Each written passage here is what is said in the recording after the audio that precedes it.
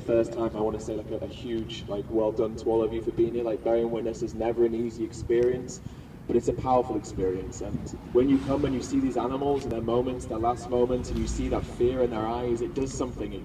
It strikes a spark inside of you, that determination, that fuel that urges you to go out there and fight even harder than you did today. Every one of us should bear witness and see these animals at least once to feel that spark and fire inside of us, and recognize the obligation that lies on each and every one of our shoulders that says that we are the ones who bear the responsibility to spread this message and to help save the lives of the animals that are not yet born into existence. Now, I think it's important that when we see these animals, we say sorry to them. And we say sorry to the ones that are in the truck in that moment, the ones who are heading to the slaughterhouse, the ones whose lives are going to be ripped from them mercilessly. But we must also say sorry for all the animals that died for us before, because for nearly 21 years of my life, I consumed animal products. And for nearly 21 years of my life, I paid for these trucks to be full. And the screams from inside these trucks were caused by the money that I gave perpetuating these industries. So for all of us who weren't born vegan, we have an obligation to say sorry for the animals that died for us before, and not to ask for forgiveness, but to say sorry and to say that we are trying and we are doing everything we can now to make sure that in the future no other animal will suffer in the same way as the ones who are alive today do. We have that responsibility to push this message and do every single thing that we can to make sure that we fight on behalf of those who have a voice, but whose voice is silenced and whose voice is ignored by these industries that are violent and deceitful. The only thing that we need to do is spread the truth and have the empowerment and courage and voice to do that. These industries operate under lies and violence, and we never sink to their levels of despair or brutality.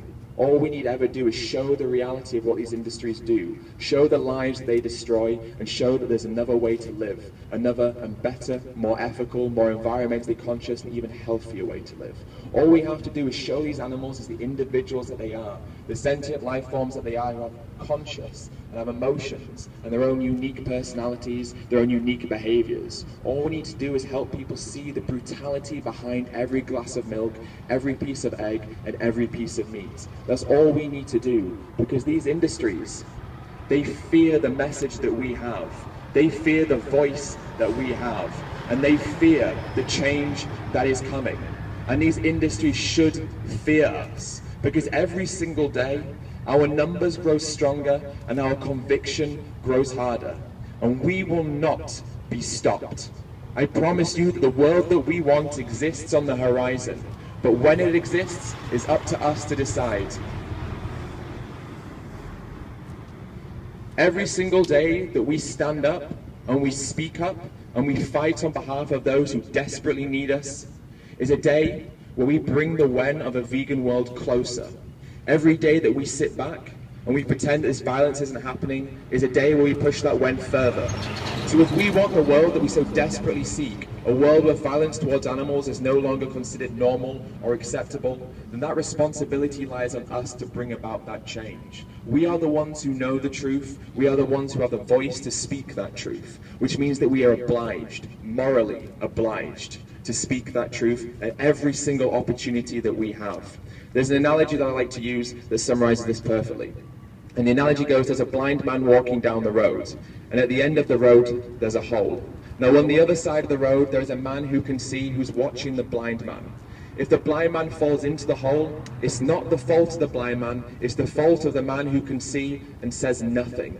We are the ones who can see, and those consumers who unconsciously shop are the ones who are blind. And if they continue to shop and end up falling into that hole, it's our fault for not speaking up and making the peril more obvious sooner.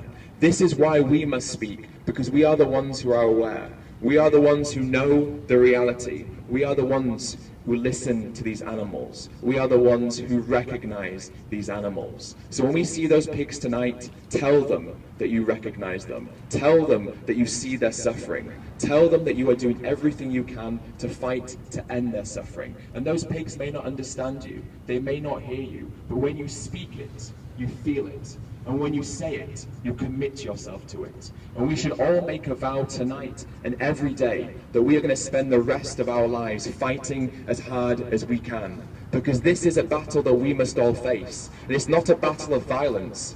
It's a battle against ignorance and apathy. We are the ones who can spread that peaceful message, that compassion, the message of justice and tolerance. We are the ones who are obliged to do that. So make tonight the night that you vow that from this day on, you will fight with every breath that you have and every second of life that you are given. Because if you do, then the world that we so desperately dream of, that world, that vegan world, will happen sooner. Every single day, it will happen sooner. So please, when you live here tonight, let it be known that that is not the end. That is the beginning of a new era, a beginning of a new thought and feeling inside our own body and inside our own minds. Please live here tonight feeling fiery and devoted, because it's not easy to turn our backs to this slaughterhouse. It's not easy to go home and pretend that life is okay, because it isn't. But when we do leave, remember the pigs that you saw tonight. Remember the fear in their eyes. And when you feel nervous or anxious, or you feel like you don't want to go to an event, remember the look in their eyes. When that conversation could be had, remember the look in their eyes and speak up. Because if it's us in that truck or us in that slaughterhouse, we would expect those who claim to care about us to fight for us. And if we would expect that for us, then the least we can do is do the same for these animals. Thank you so much for listening. Thank you.